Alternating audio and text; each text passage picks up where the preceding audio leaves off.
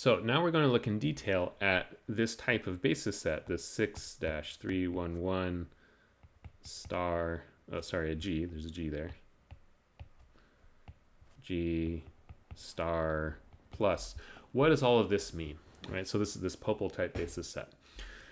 So the reason something like this exists is that the inclusion of multiple zeta values, the multiple zeta part of the wave function, generally only matters for valence electrons, right? The electrons that are involved in bonding. But as we've seen for a lot of our core electrons, the ones that aren't involved in bonding, they largely stay localized on their atoms, and the sizes of the orbitals don't change that much. So the valence electrons, but not for the core electrons.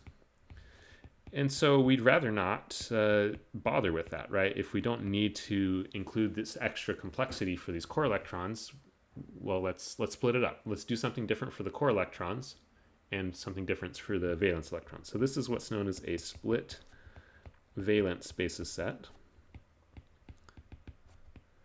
And the way the notation works here is that everything that comes before the dash applies to the core electrons. So, in something like carbon, that'd be the 1s electrons, or as you get further down the periodic table, it's going to be, multiple shells. And everything after the dash, of course, relates to the valence electrons. So this 311 G star plus. So the numbers here, they tell us how many Gaussian functions are we using to represent our Slater type orbitals. So the 6 here means that our core electrons are represented by a Slater type orbital composed of 6 Gaussian functions. And this is pretty standard for the core electrons, that we approach them this way. All right, so the core electrons are the inner shell electrons. And then the valence electrons, if we have 3 numbers here, that means this is a triple zeta basis set. There are 3 different zeta values that we're using for our Slater type orbitals.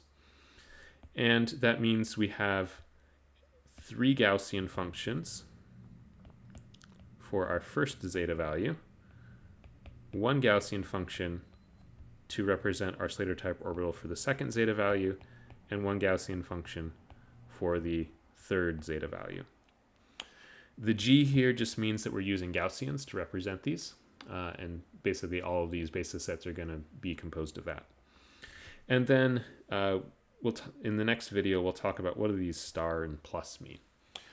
And so what we're doing here essentially is that for our valence electrons in a given atom, we use these combinations of functions to represent these electrons.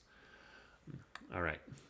So in the next video, we'll talk about what can we add to this to help it be more accurate, and again, at the cost of the computations taking longer. So what does the star and this plus mean?